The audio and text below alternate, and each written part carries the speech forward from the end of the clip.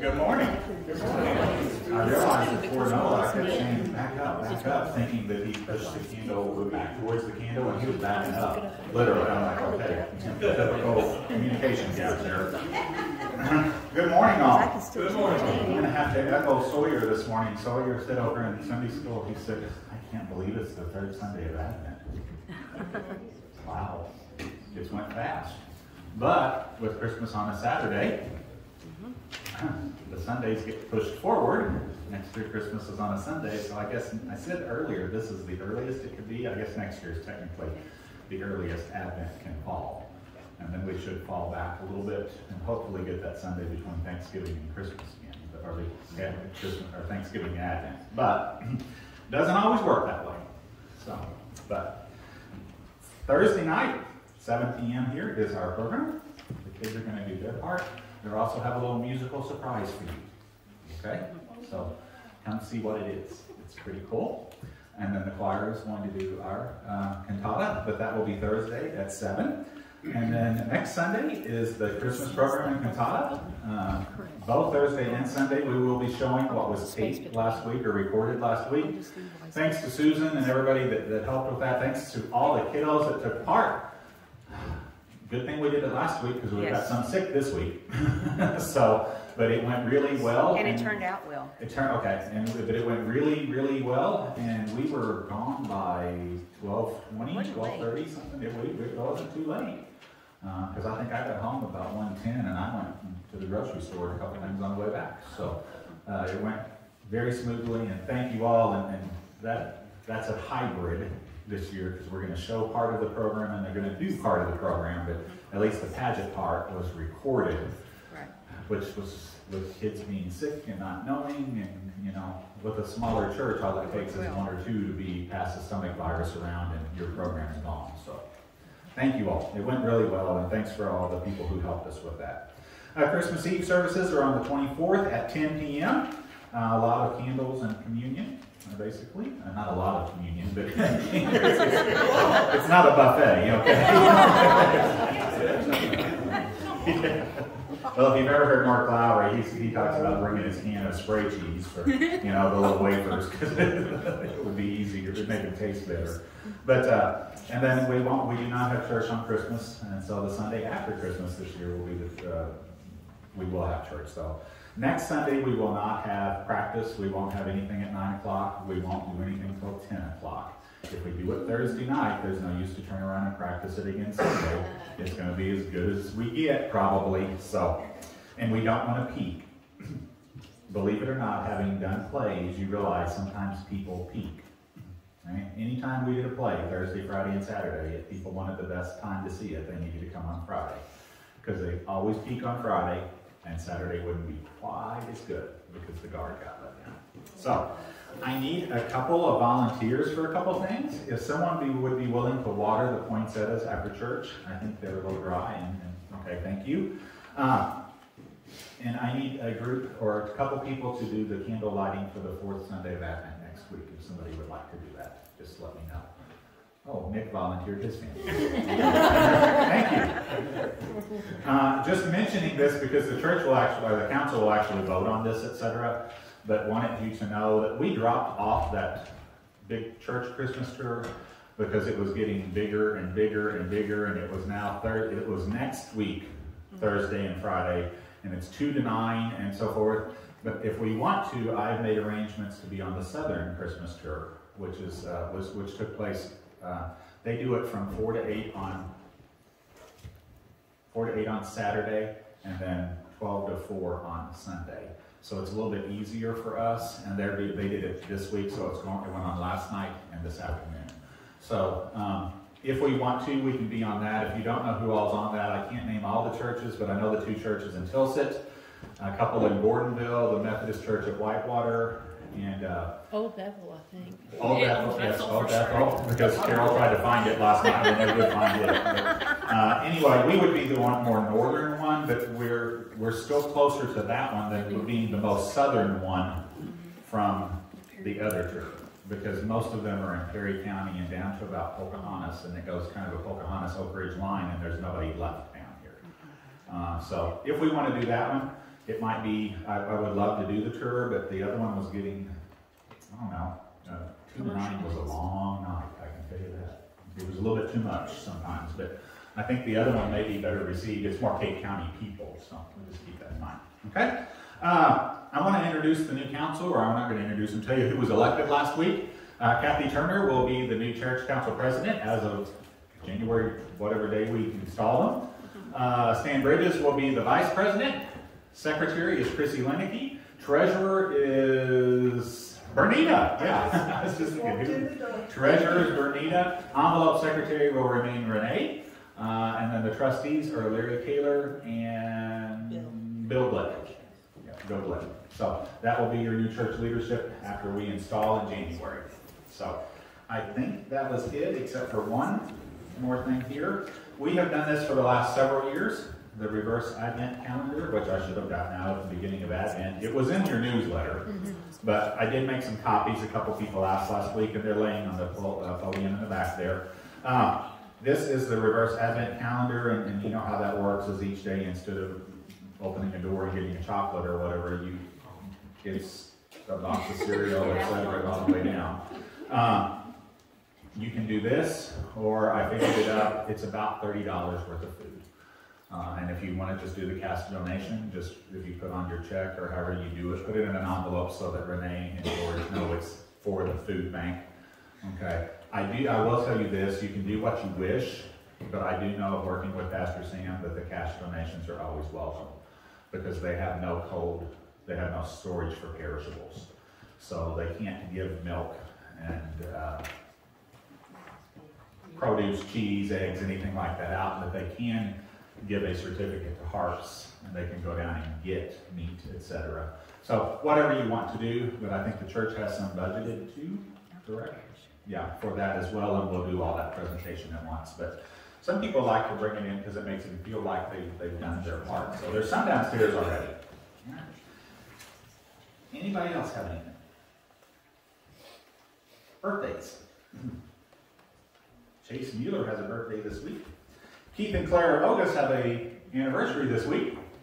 How many years, Keith? 45. 45. Okay? And that's all, so I guess we won't sing to anybody. That's just the way it is. So if you would stand with me for the call to worship, please.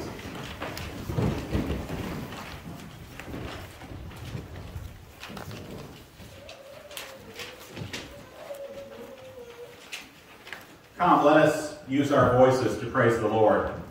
Our mouths will shout forth praise. Let us use our minds to ponder the wondrous deeds of God. We will call to mind God's mighty acts. With all of our strength and being, let us worship the Lord of God. We will worship from our depths, our souls exalt in God. You bow your heads, please, for the invitation.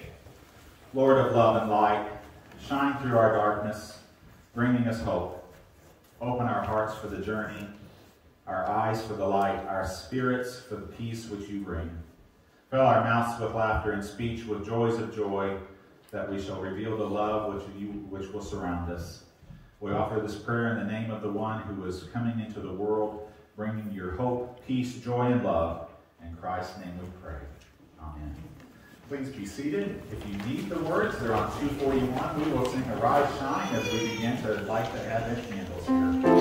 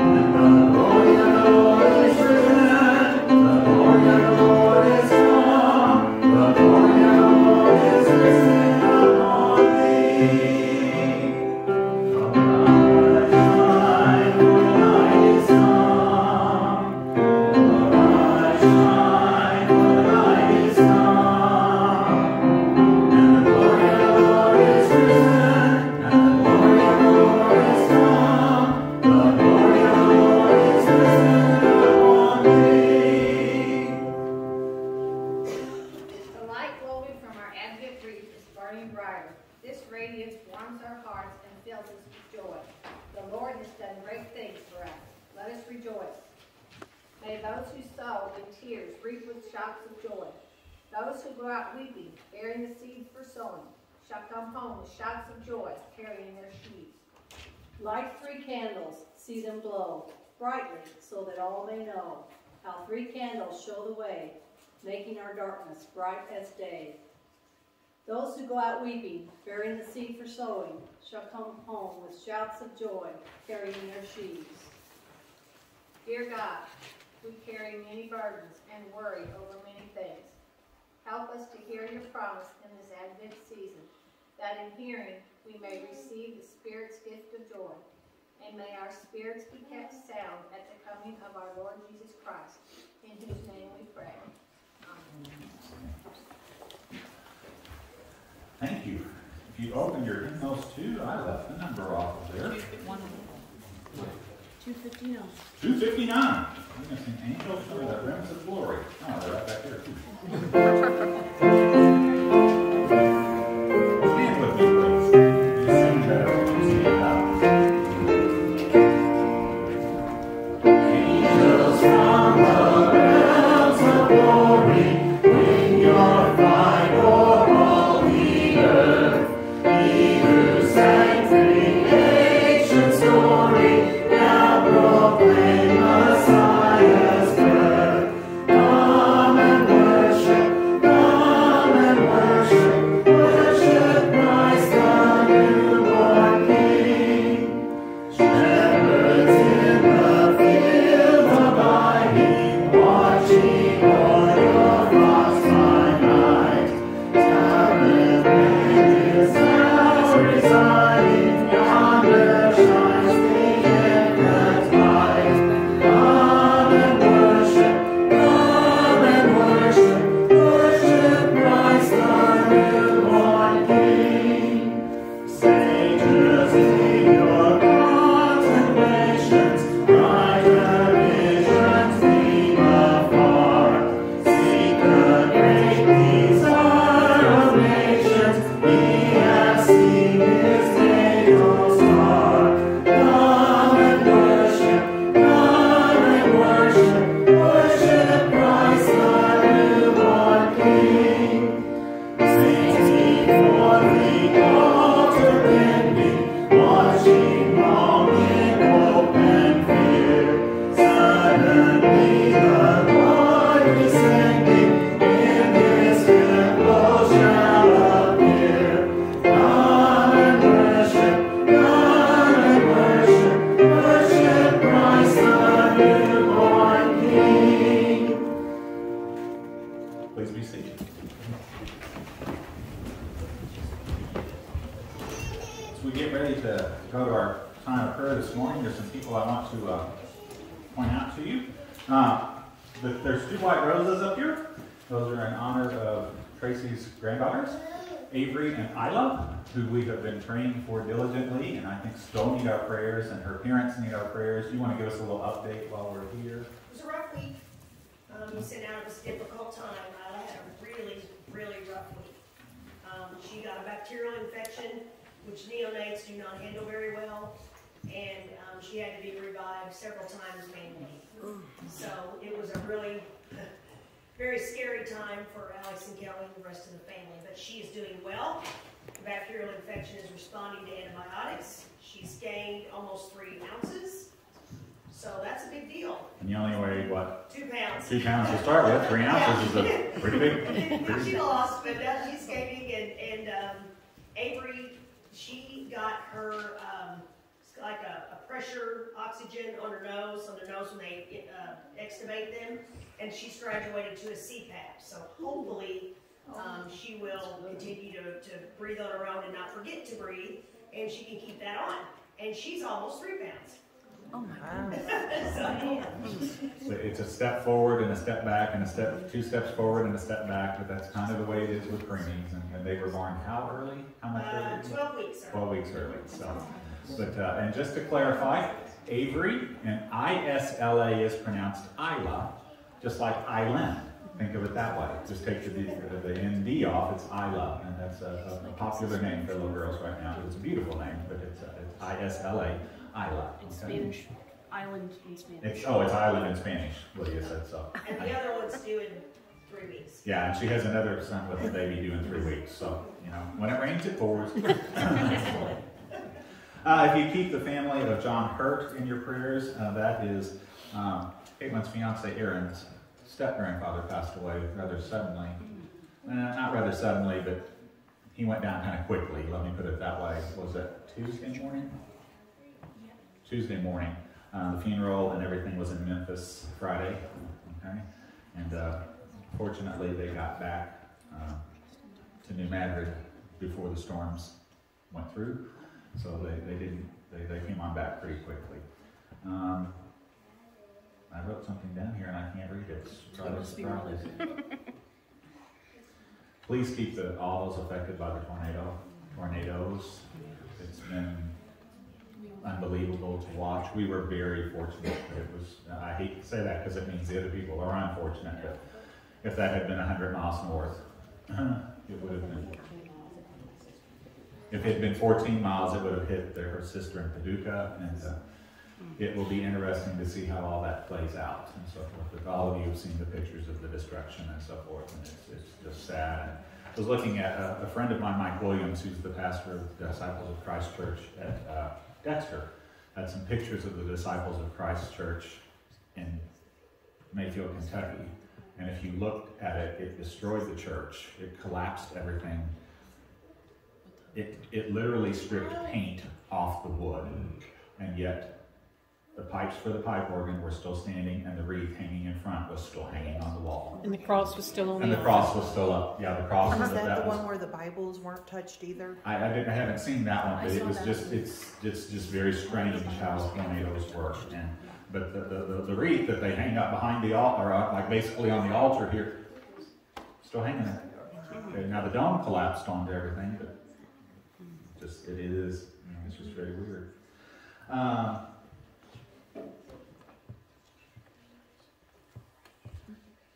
Anybody else I've missed? There is some because I've written it down. Lucas, please keep Lucas Skidmore in your prayers. He will have surgery on December 21st.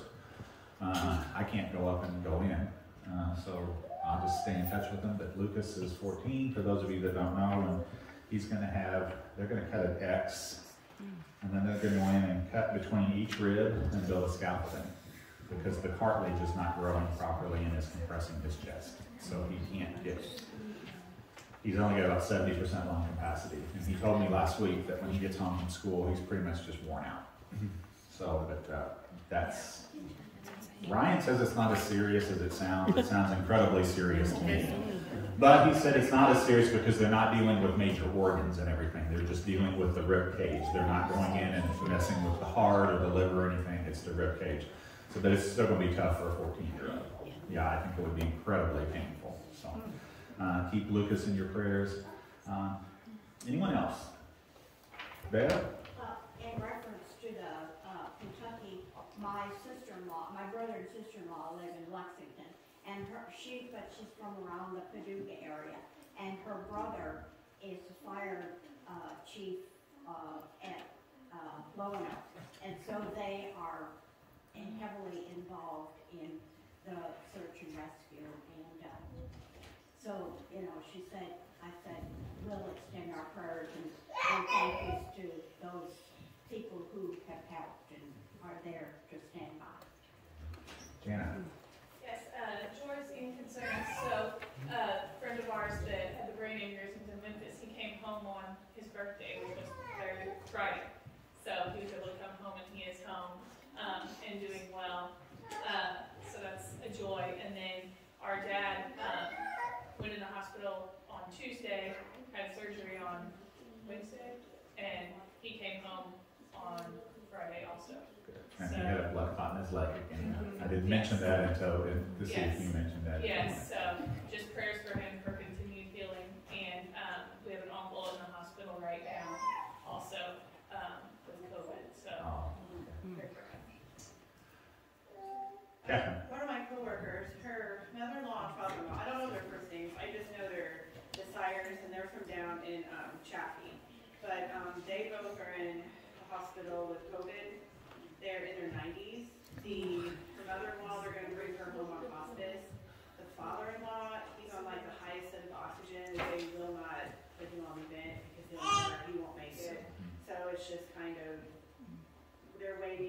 of waiting it out just to kind of see.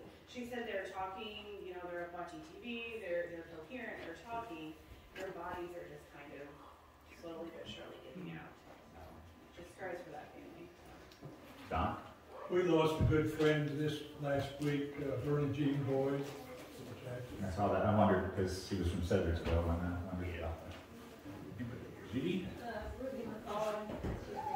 Ruby McCoy, yeah. Beth's sister is back in the hospital, isn't she? Yeah, they flew her to the ER. Blueberry Barn. She has some significant heart issues. Yeah, it's been so weak that she carried a lot of Brad? I didn't know if the drums had called you or not. Yeah, the drum's called, but and Paul's having a procedure this week. But he needed to isolate for a little bit. I don't think it's anything real serious. It's just something that he did. It's a hernia surgery, yeah. So, but he needed to isolate and stay away for his own protection. Rex Rust, who is the son of Gary Rust, has pancreatic cancer, and he's not doing well at all. He's in Houston, and I mean, he's near the end. So if you could remember, he and his wife Sherry. Didn't you have somebody? Yes. I thought I saw a hand over Our there. grandmother, Joyce Shelley, turned 93 yesterday. That old bird just never gives up.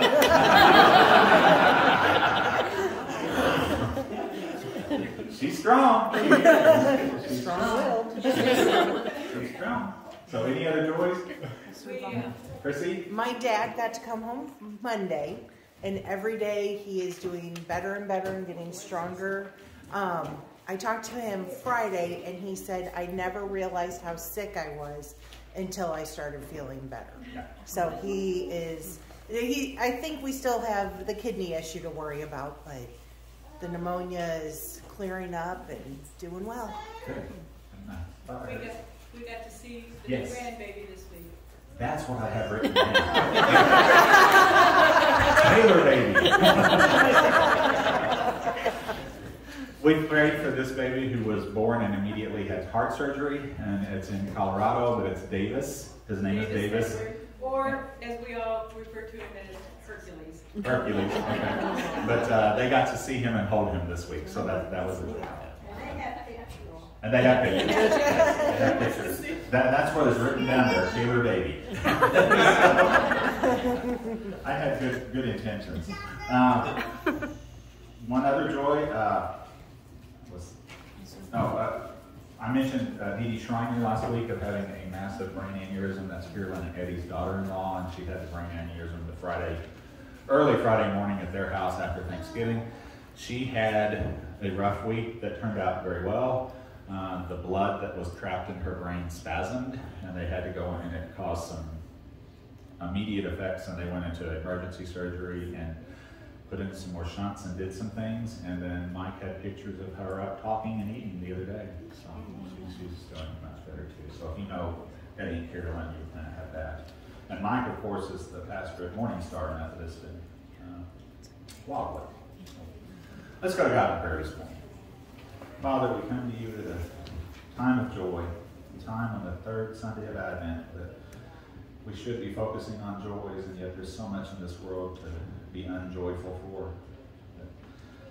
We sit and we look at the power and might of your hand, of the destruction that's been caused, and question why you would send something or do something like that.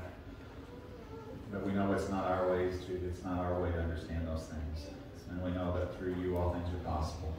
But we pray for all those affected, all those going through things, all those helping, and all those responders that are doing things to try to make people's lives better.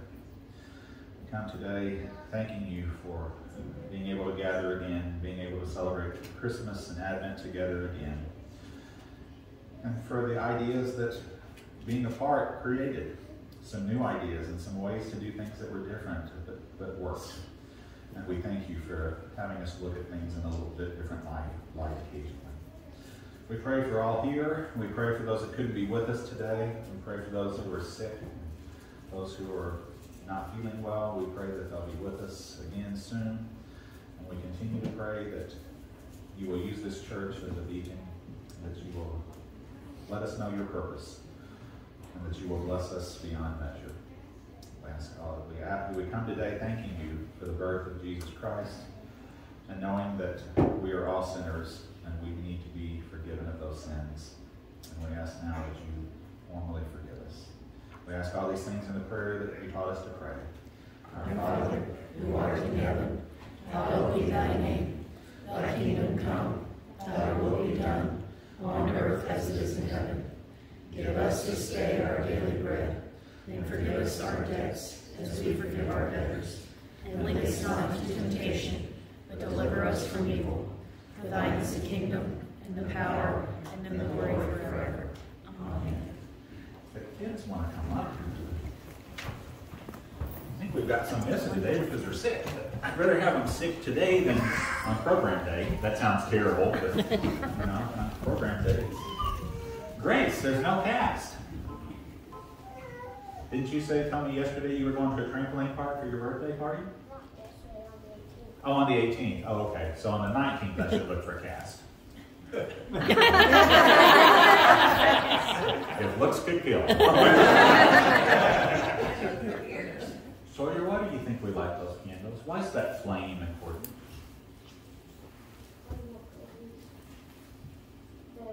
Well, that was a little unfair question. Okay, let me re-ask this. Anybody go out and look at Christmas lights? Anybody driven around and looked at that? By the way, our neighbors are in full force. Yeah, you've been by there. If you come by, text us. We'll come out and talk to you. Okay? But it's in full force, and it's pretty. They've done a lot of different stuff this year. It's a different program completely, and so it's. Yeah, they have the blow-up stuff. We saved the blow-ups a couple of times. Yeah, we've saved the blow-ups. We went over and anchored the blow-ups down, and then they took the blow-ups in the other night when it was supposed to storm. No, they just didn't blow. Oh, they just didn't blow them up. But anyway, why do people decorate with Christmas lights? Why do we put lots of extra lights in the church? Why do we like this? Why, Sawyer?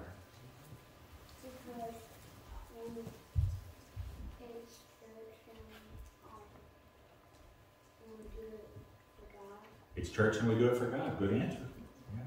Why do you think we do? How bright the star was? Like the star that showed onto the barn? Because God's the light. Because God's the light.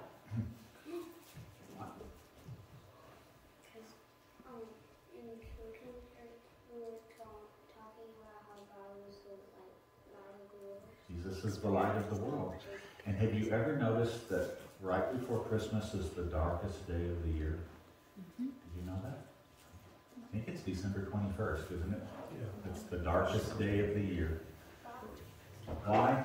Well, I could get into a long definition of how the Earth's tilting and going back and all that, but we're not going to get, just trust me, it's the longest day of the year. It's the shortest period of daylight and the longest period of dark. Okay? And so people at Christmas use a lot of Christmas lights. They use lots of candles. They do things because Jesus is the light of the world. And so what's the opposite of light? Dark. Dark. Which would you rather be in, dark or light? Depends how dark it is. Depends on how dark it is. Well, you know what? If it depends on how dark it is, there's some light someplace so you wouldn't know it was dark. Because if you've ever been in a cave when they turned out the lights, you understand what dark is. Okay? Because there is no source of light whatsoever. But we use lots of lights, lots of Christmas lights. You all have lights on your Christmas tree? You have any lights in your house? No. Yeah, a little bit. Okay? But we use that to celebrate that Jesus is the light. Okay? And I think we have some special music maybe about light this morning. It's getting harder and harder to get up. You're getting older.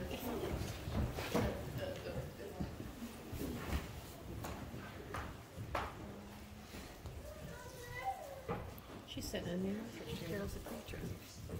She's sitting in the electric chair. Yep. What's in the electric chair?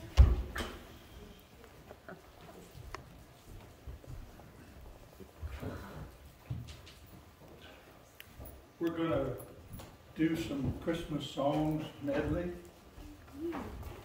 Hope you enjoy them.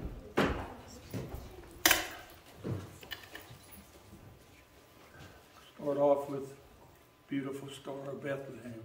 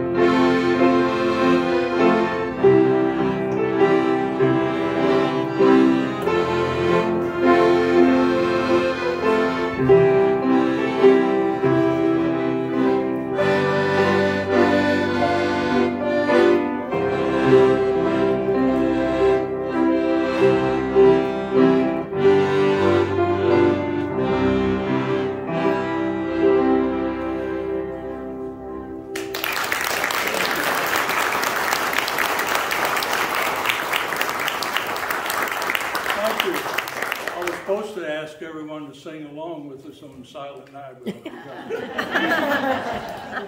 I always loved their music that they lay out and play from. Is it a little bitty tiny piece of Yeah, paper? actually they had a card, but I'm pretty sure there was no music on it. It was just the names of the songs, wasn't it? So, you'd open your hymnals to 272. We will sing. Remember it. While shepherds watch their flocks. While shepherds watch their flocks by night, we'll sing the first, second, and last verse, and you can stay seated. What would he do?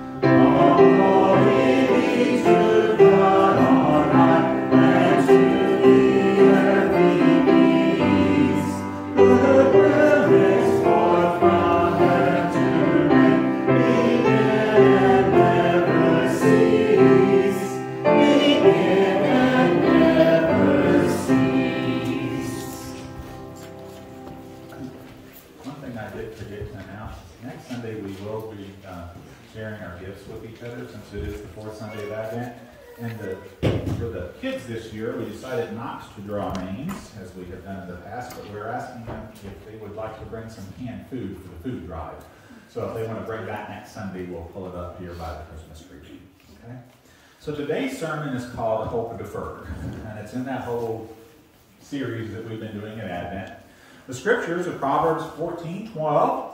Hope deferred makes the heart sick, but the longing fulfilled is a tree of life. And Romans 5:1-5. Therefore, since we have been justified through faith, we have peace with God through our Lord Jesus Christ, through whom we have gained access by faith into this grace in which we now stand. And we boast in the hope of the glory of God. Not only so, but we also glory in our sufferings, because we know that suffering produces perseverance. Perseverance, character, and character, hope. And hope does not put us to shame, because God's love has been poured into our hearts through the Holy Spirit, who has been given to us.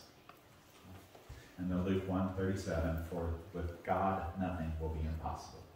And if you're wondering what that scent is, the Penzel family is having a Christmas gathering here after church in the fellowship hall, so that's the pork cookie. You smell it? I'm starting to smell it. I'm a little hungry now. Through this whole series, one of the big pieces that we looked at, though, during this Advent and Christmas time, that we're looking at joy and wonder and peace and love, but we've kind of tried to look at it through the lens of the Jewish people who didn't know how this story ended. We know how the story ends. So it's easy for us to have faith that Jesus is going to be born and all that, but the Jewish people didn't have that.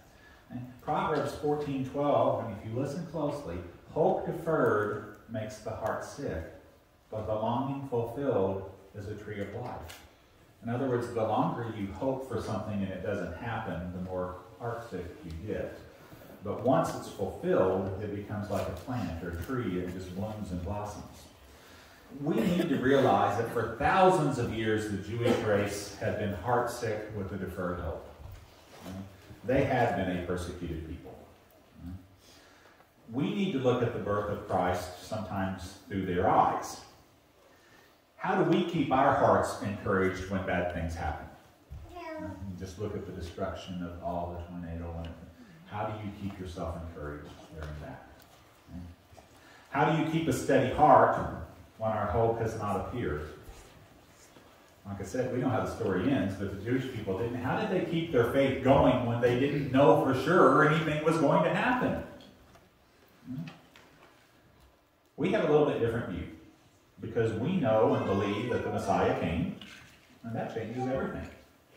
And Hebrews 11:1 says, faith is the substance of things hoped for, the evidence of things not seen. The substance of things hoped for, the evidence of things not seen. But we have the Bible, we have the Scripture, we know that it happened. We know how the story turns out. So it's not real hard to be faithful when you know how things work out. Those of you that have been through something and you thought, oh, I don't know why we have to go through this. But in the end, you realize it was a hard lesson, but it was a good lesson, and I learned something in the process. That's how faith is created. In this Advent season, our default setting is supposed to be to focus on the joy of Christmas. Right? But we don't really want to look at some of the other pieces of this story sometimes. Mary and Joseph lived in an oppressive society. Sometimes I get tickled with people talking about how horrible society is now and everything. And I'm not saying it's good, don't get me, but they lived in an oppressive society. They were heavily taxed by local and faraway rulers who, some scholars believe, demanded as much as 50 or 60% of what the common people owned or grew. And when I say local and far away, that meant they were paying taxes to the Romans. In fact, they made this trip to Bethlehem so they could be counted in the census. Well, let's not forget, part of the census is so they know where to find you when it's tax time. Okay, it's nice to be able to do all kinds of other things, but I worked for the census people. George did it one time too. One of the reasons is so they have the correct address to send your tax bills to. Okay? So you have the Romans up here, but then you also have Herod, who was a Jew himself, who was taxing them to death. Okay? The fact is that Herod was so jealous of someone taking over his power, and we forget sometimes Herod's the bad guy, and he is a bad guy, but we forget he was one of them. Okay? He issued an edict that all the male children in Bethlehem under 2 years old be killed to try to keep another king from being born. And another little piece you don't know, well, and think of the devastation to the families and the devastation to that community as a whole. That all those children all the males were wiped out there. But another little piece that people don't realize is Herod was so jealous, he had 3 of his own family members executed so that they wouldn't take the power from him. That's oppression. Right? He was brutal. Times may not be quite as brutal now, but the world is still not full of polarities. Meaning, there's good versus evil, light and darkness, hope and despair. And the fact of the matter is, Jesus wasn't born into that picture that we see on a greeting card. You know, the beautiful scene. Jesus was born in a time of turmoil and strife. Right? We have to doubt sometimes that the nativity scene that we portray was really, truly accurate. Now, I'm not taking anything away from it. There's a beautiful nativity scene up here, and that is all part of Christmas, and that is all part of the celebration, but as I said, we know how it works out. Okay? But if you really read the Bible and understand, the shepherds came a little bit later, and the wise men may have came significantly later. Okay? The shepherds we talked about last week were a totally disenfranchised group of people. They were the dirty, poor, homeless people who all they could do was herd sheep. Right? But the angel appeared to them. Mary and Joseph didn't even have enough clout to get a hotel room. Okay? And when you think about that, that's kind of odd. Because Joseph was of the line of David, which meant he had royal blood. Now, it may have been so diluted back that nobody recognized it, but you would think somebody who was from a king's bloodline could get a room. They got a barn. Right? That was all that was available. God doesn't always provide answers for us of why the world is brutal and uncaring. We're not going to find them. Why is the world brutal and uncaring? I don't know. But we need to go back to what the angel Gabriel told Mary. For with God, nothing will be impossible. This is repeated in different words when Paul writes to the Romans.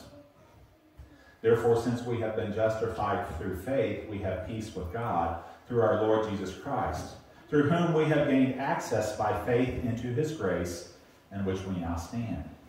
And we boast in the hope of the glory of God. Not only so, but we also glory in our sufferings, because we know that suffering produces perseverance, perseverance, character, and character, hope. And hope does not put us to shame, because God's love has been poured into our hearts through the Holy Spirit, who it has been given to us. And that message reminds us that God never turns a blind eye to our suffering or the evil in the world. God doesn't turn a blind eye to our suffering or the evil in the world. He may not respond the way we think he should, but that doesn't mean he turns a blind eye to it. Instead, he uses the faith that we have to produce endurance and character and perseverance and hope deep, deep in those places of our heart where we most need it. That's what Christmas is really about. Understanding that that deep longing that the Jews felt was finally fulfilled. Understanding that hope deferred was no longer deferred. And the fact that God sent Jesus unknown into a little stable, slipped him into the world under the nose of everybody, was brilliant. A lot of the Jews expected God to come down, or Jesus to come as a warrior down from the clouds with fire breathing and swinging a sword to take out the Romans. And if he would have came that way as a man, what would they have done immediately? They would have killed him. It would have been a target. Nobody expected God to come into the world as a newborn baby. Interesting. We live in kind of a unique time as well. We're caught in the middle of the already but not yet salvation period. Okay? In the middle of the already but not yet salvation period. Now, has anybody in here ever taught elementary kids? If you have, you're familiar with the saying, in a minute, but not right now.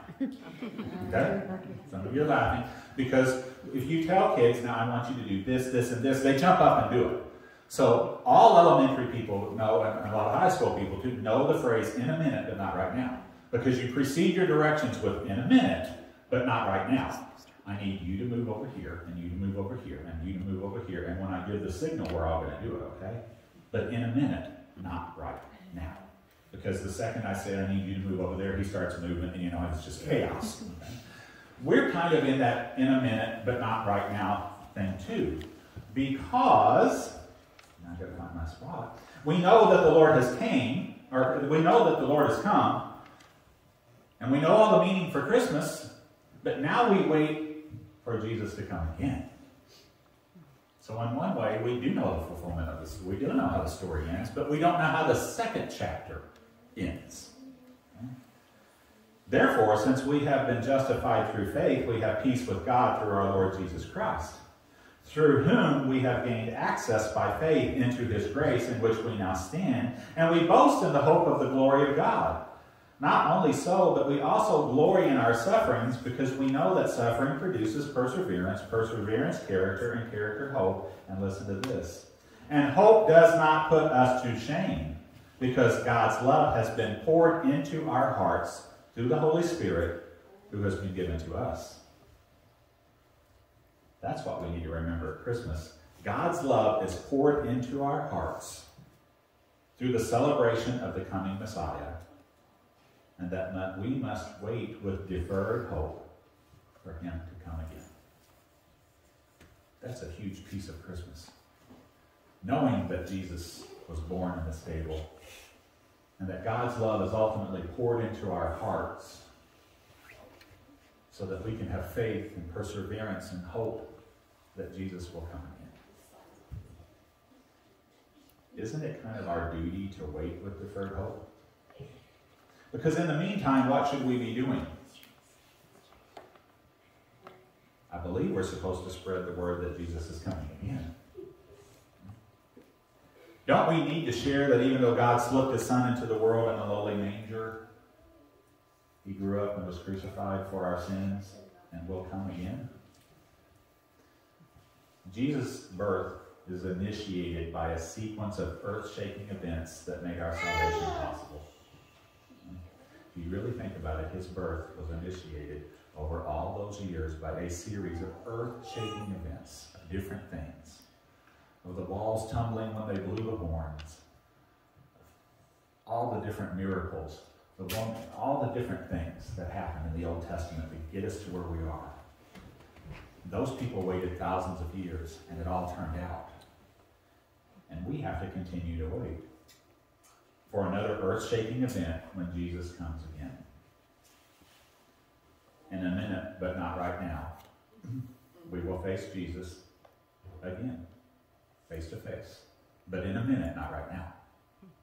When you're tempted to despair over the hardships of our world, when you're about to give up on that deferred faith, when you just have all you can take and you can take no more, focus your faith on purpose, the purpose that God has given to us. In a minute, but not right now. And in the meantime, let your light so shine before men that they can see your good works and glorify your Father who is in heaven. Because in doing that, you're showing everybody your faith, your hope, your character, and your perseverance while we wait in a minute, but not right now. Amen.